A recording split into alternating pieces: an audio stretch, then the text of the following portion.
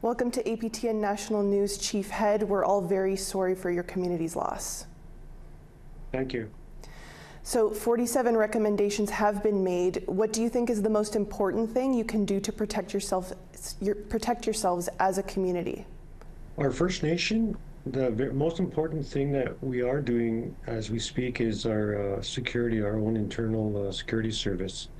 It's something that's not permanently funded by the government of Canada, but we're working on achieving permanence for our security service. So we have a 24-hour service that has many individuals, working in the First Nation. We have our own security trucks and our own gear, and we have our people trained, and they are providing security in the nation. And that's the number one thing that we can do to protect ourselves at this moment. And what do you think are the main reasons behind what Miles Sanderson did?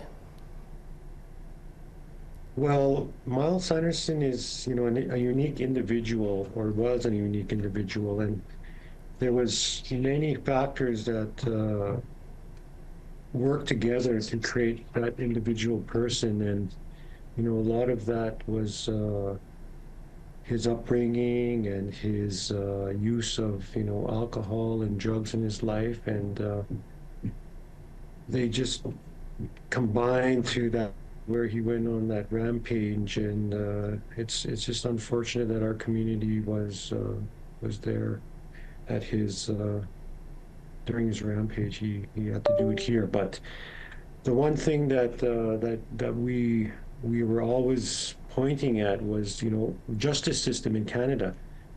80% First Nations people in these institutions all across Canada, little supports for them when they're released from prison or jail.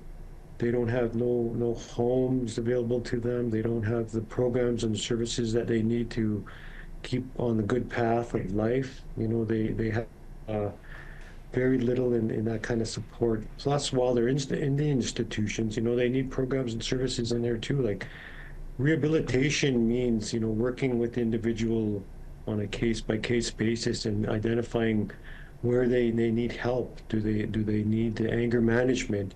Do they need alcohol and drug treatment? What their specific problems is, that it should be addressed right in the institution and followed up in aftercare programs, in the community or the First Nation.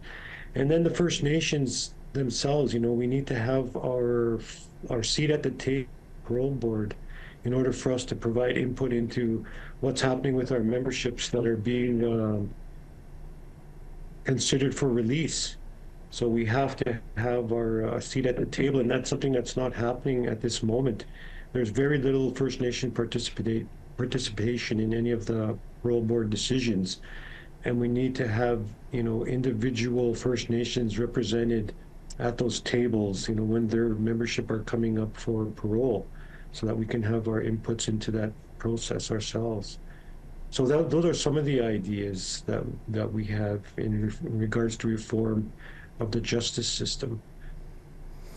And out of all of those 47 recommendations, was there anything left out that you feel should have been included?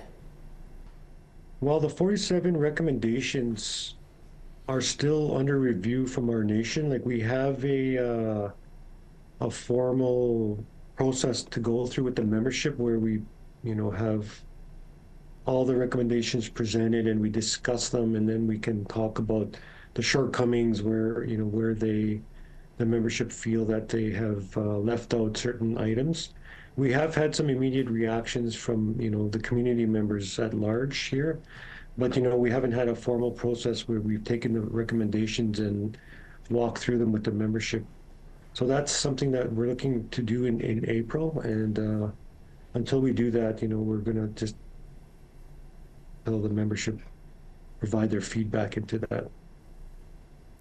Well, we'll have to leave it there, Chief Head, but thank you very much for taking some time to speak with us today. Thank you very much. Have a good day. You as well.